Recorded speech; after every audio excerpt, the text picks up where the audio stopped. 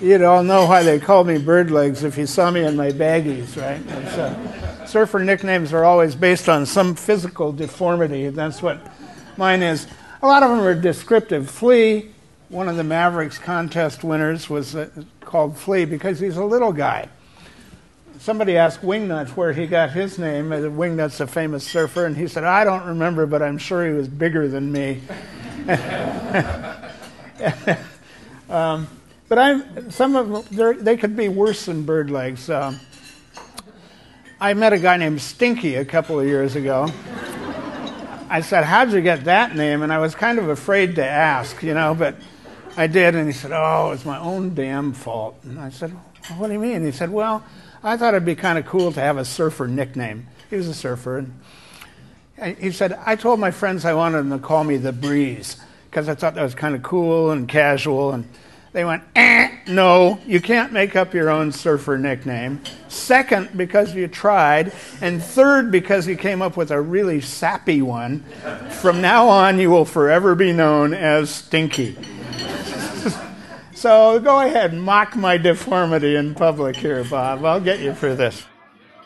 The title of my talk today was going to be about surfers becoming in danger of being the beachless boys. And that came from a headline of an editorial I wrote for a Los Angeles newspaper in 1989. I said in that article that the beaches were starving for sand, and we know why it's happening, and we know how to fix it. I said that there were two reasons. First, that we had built about 1,400 dams in California since the 1850s, and there are millions of cubic yards of sediment, laden sand, backed up behind those 1,400 dams, and all we needed to do is tear them down. Sounds pretty easy. And we'd also built 100 miles of seawalls that keep the bluffs from eroding, which contribute their part of making beaches. And all we had to do was stop doing that. Well, it all sounds pretty easy.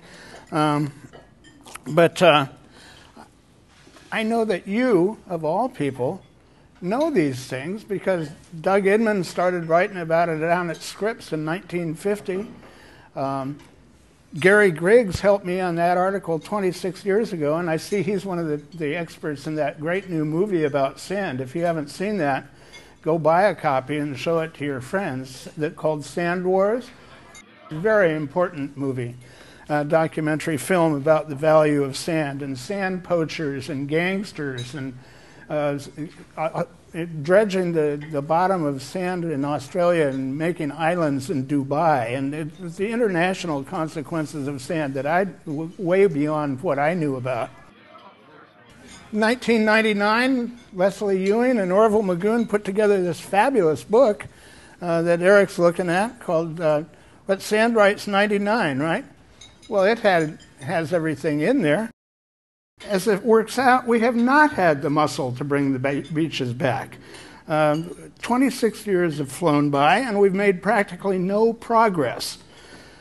I confidently predicted in that editorial that the work tearing down the Mantilaha Dam east of Ventura could begin as early as fall that year, 1989.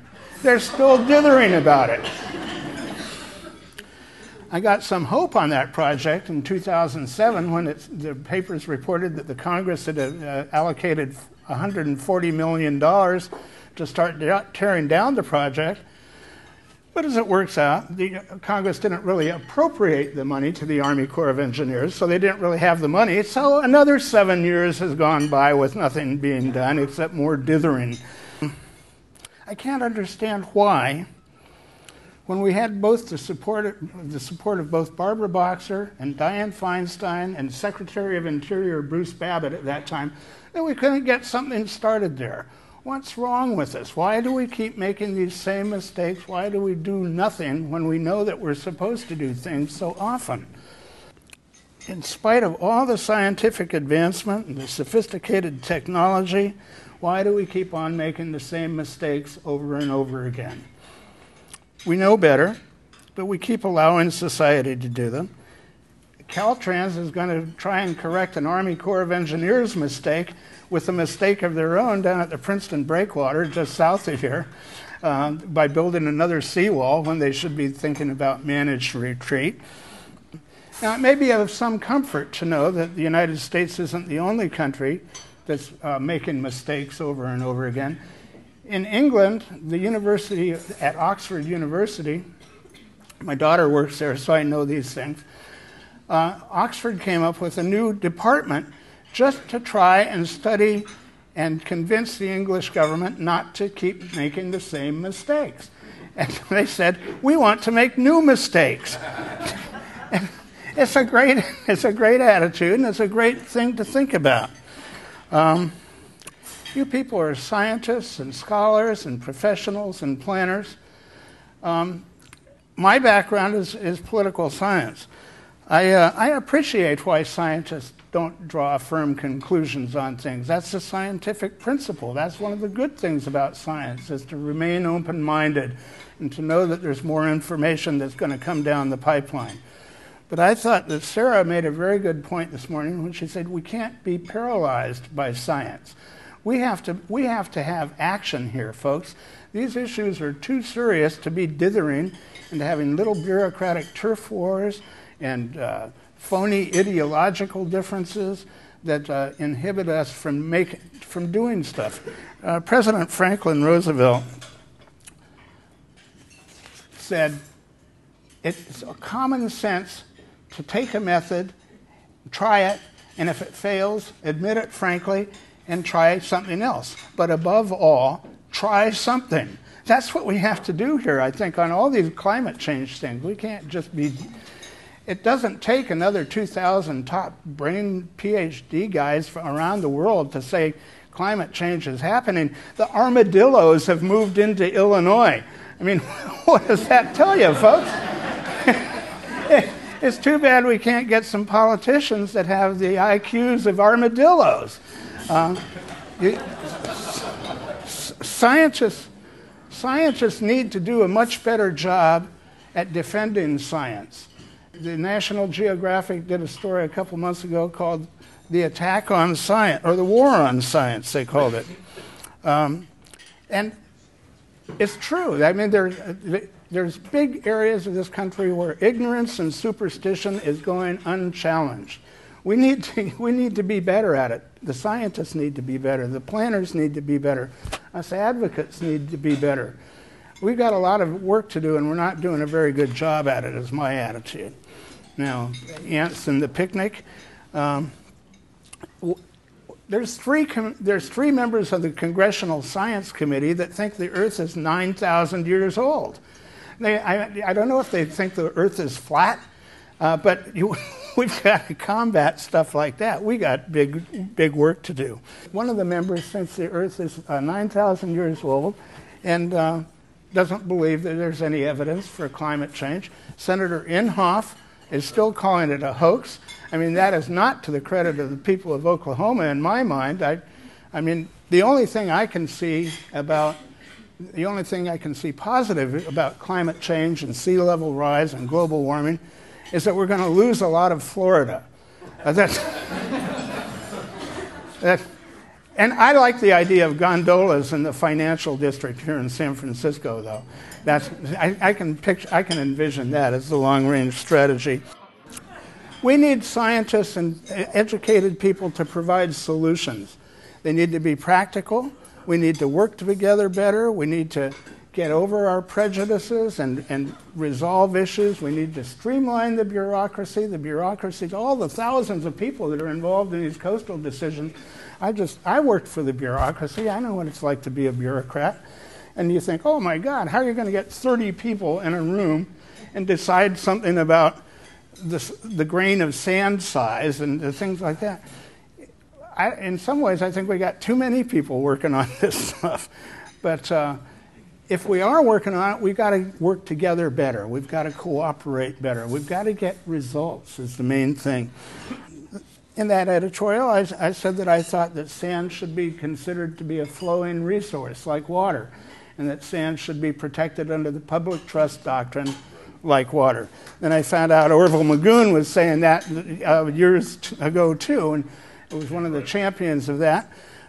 we met with, me and one of the other Surfrider Foundation members met with the State Lands Commission attorneys back then and said, hey, how about this as an idea? And they just kind of scoffed at us. They kind of just said, well, you'll have to sue us to get us to focus on that. Well, that's a bad public attitude in my mind, and I don't know if somebody said the State Lands Commission isn't here today, but I would think Lieutenant Governor Gavin Newsom's going to run for governor here pretty soon, and he's on the State Lands Commission. I think he could use that as a good campaign issue. It's a great idea. It's an important idea. And I don't know what happened to it or why it didn't.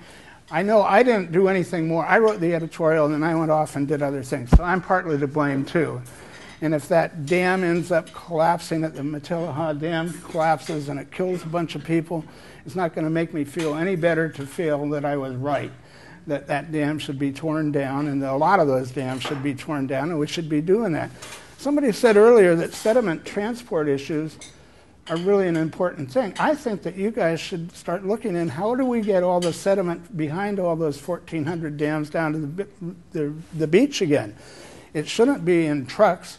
I don't like the idea of trucking the sediment down. There's got to be some ways that they can slurry things down and figure it out so it doesn't kill the fish. And those are things for you smart guys to figure out. But I know it's doable. I mean, nature did it fine without us for eons, right? So got the sand down to the beach. So it can happen. In political science, you learn that in all cultures, whether it's large nations or small tribes, you find out that 20% of the people influence the other 80%. The 20% are called the opinion leaders. Opinion leaders are people that are educated, they're up on the issues, they're respected by their friends and their peers as being knowledgeable about something.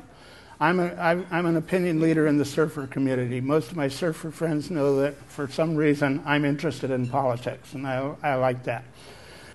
Others say that I'm interested in politics because I'm like the Irish guy that's going down the street and he sees two guys fighting and he goes up and says, hey, is this a personal fight or can anybody get involved?